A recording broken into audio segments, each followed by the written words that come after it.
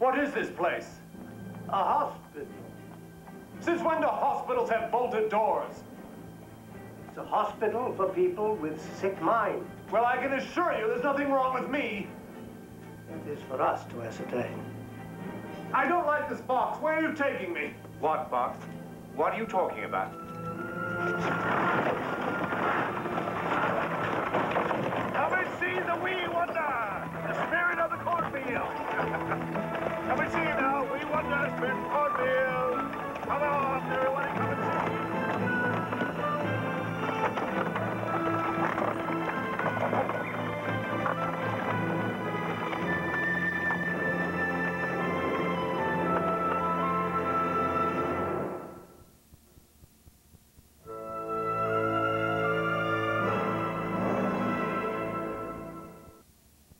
Brobdingnag? Yes. And what part of the world is this Brobdingnag in? I don't know. I was completely lost. I had no compass. And you say this little girl was carrying you? In the traveling box, yes, that they made me. Look, to understand my predicament, you have to imagine yourself as only as tall as my hand. That is to say, if you were to lie down on the floor, please, I'm not trying to make a fool of you. See how different the world looks? Well, imagine everything you know is now huge, monstrous. Hush, hush, hush. If we make too much noise, the sprite may not come out. He's a timid little fella. Mind that none of you look him direct into the eye. He might curse you. Who summons the spirit of the cornfield? Oh, I do. I need your wisdom, oh spirit. Show me gold, and thou shalt be told.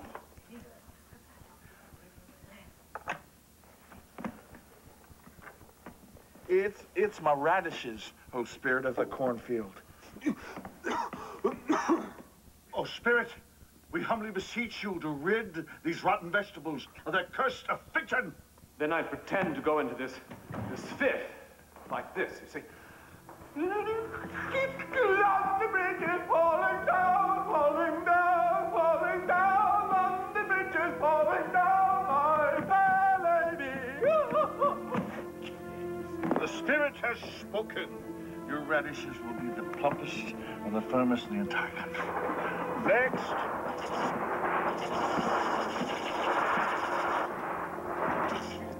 And you really believed you were possessed by this spirit of the cornfield, did you? No, of course not. We were just doing it to make money. I had sick cows brought before me. I was blessing chickens. I was exhausted. If his life was so terrible, why did you try to escape? I was helpless. Can't you understand? My destiny was out of my hands.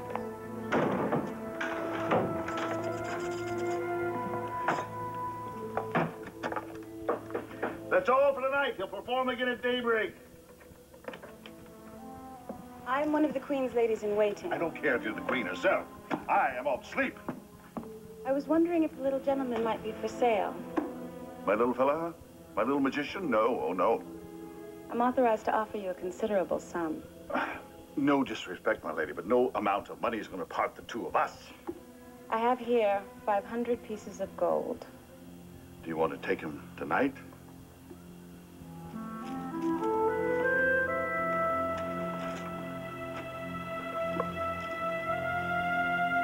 I begged the farmer not to part me from Glumboklitch, the only person who really cared for me. Of course, he quickly agreed, only too happy to see his daughter brought up in the royal household. We traveled with the lady for several hours through rich fields and vast farmlands until we reached the palace.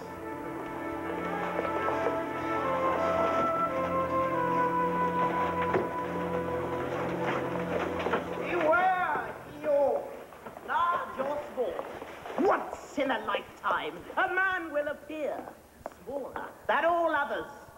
And he will be a lucky charm, a talisman for crops, bringing strong sunshine and sweet rain for the harvest. Such a man is me. Am I, or am I not, the smallest person in the kingdom? Can any man look up to me? I'm a shrimp, a worm, an ant, a tadpole, a grub. Am I short? I'm minuscule. I'm dinky, dainty, diminutive. I'm titty tiny. I'm so small. Your Majesty.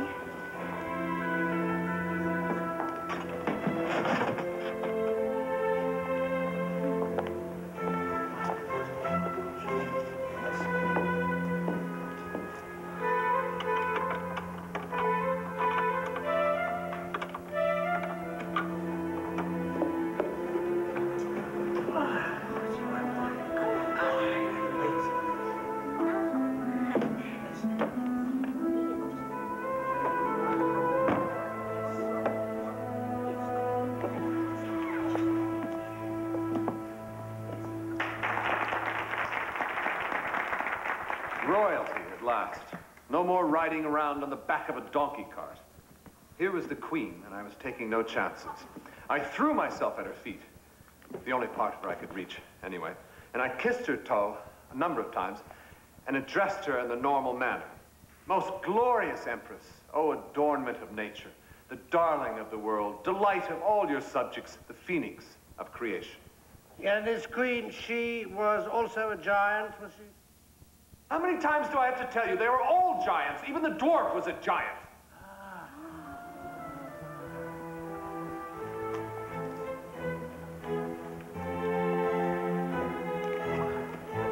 Well, Gulliver, it seems you're no longer the smallest man in the kingdom.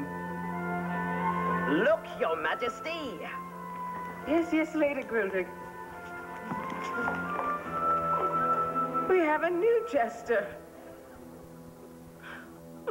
Her Majesty and I chatted for a while, and I could tell that she was plainly impressed with such wit and good sense in so diminutive a person.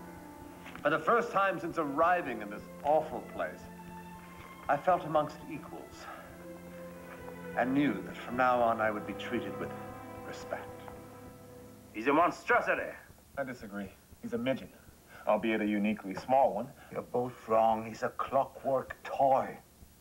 And I've no doubt we can find the hole in his back if we look carefully enough. Take your hands off me! Please, there's been some terrible mistake. I'm a doctor myself. There's nothing wrong with me.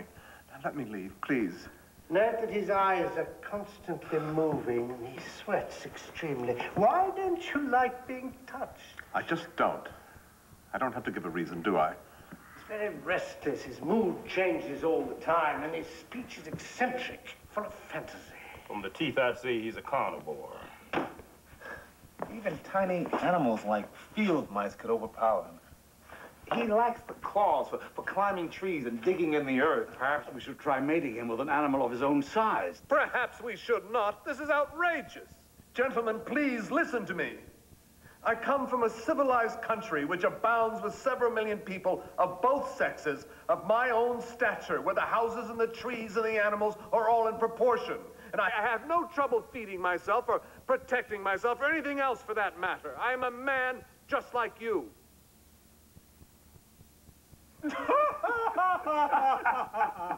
That farmer was cunning to have taught him to say all this. You can't keep me here against my will. Where's my wife and son?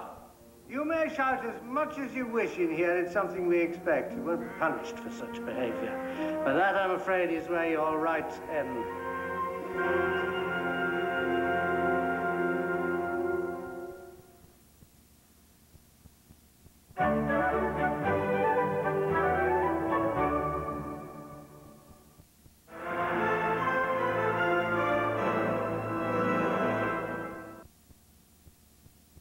Put her to bed for a day or two if the symptoms persist. Rest and warmth are all she needs.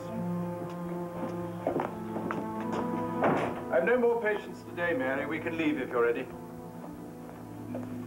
I won't be gone long. Why can't I come? You can come next time. I expect all this to be cleared away before I get home. I wish I could dissuade you from visiting him yet. Please don't expect any dramatic improvement so quickly.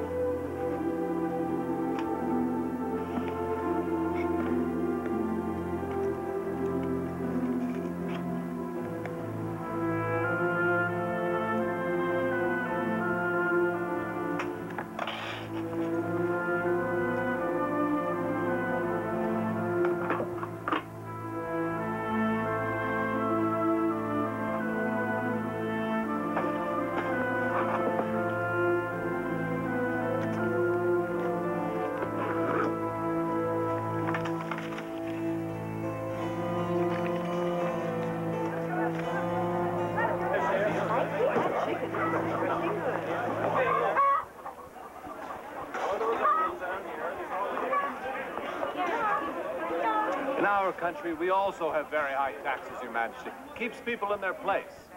We have no taxes. But everyone's bringing you the fruits of their labor. So that they can be divided up between the whole kingdom fairly. Amongst the higher classes, you mean? No, we have enough food to feed everybody.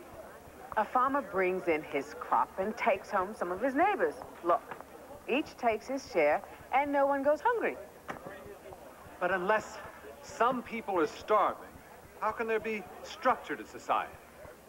What do your ministers say about this? Ministers? Each village sends its oldest farmer to meet with me twice a year, and we decide what's best for the common good. The common good? Yes. For instance, Grildrick's new job is to feed the rotten produce to the pigs. Oh, dear. I hope he doesn't bear me any malice. Grildrick! You're not jealous of our new jester, are you? Oh, my lady, nothing could be further from the truth. Like yourself, I've taken a special shine to the little chap.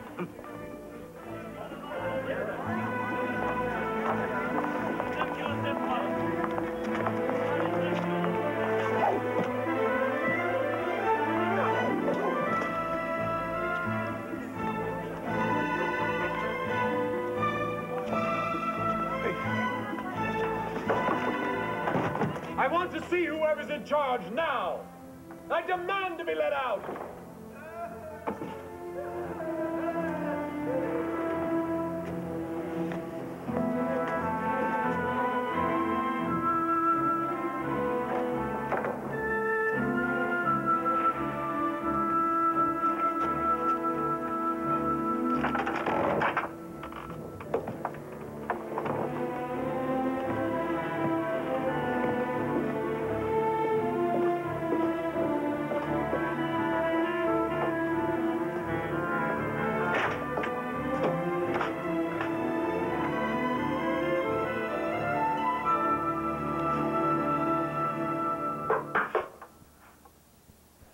Enter. I've got a surprise for you. Shall I open it? Thank you. Yes. Dear little Glumdaclitch. She clearly adored me. She so enjoyed dressing me and undressing me like a doll, even though I could, of course, manage for myself. Oh, Glum. It's beautiful. Does this feel like your home now? Not really. My house isn't quite as big as this. Will you take me there one day? So I can meet your queen and see her great city? Yes, I will. We'll go to the theater. And what'll we do before we go? Tell me everything we'll do. Well, first, we'll walk through the park and bow to all the ladies and gentlemen. Dressed in our finest clothes, of course. The very finest. And then we will sit. We'll take tea. Chocolate. Can I have chocolate? Ah, chocolate, certainly. Very fashionable choice, my lady. And I will buy you presents. Lots of presents. A doll's house. Even bigger than this one. The children will love it. If we're married, we'll have children, won't we? Glum, how old are 11.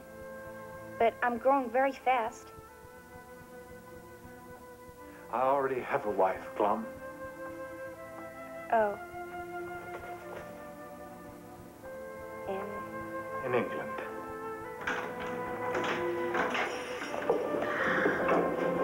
You said it was a hospital. This is more like a prison. I don't like it any more than you do, Mary.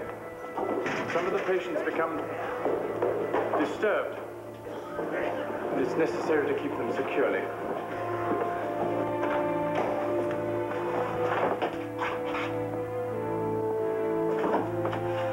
Mary, thank God you're here. I've got to get out of this place. You have come to take me home.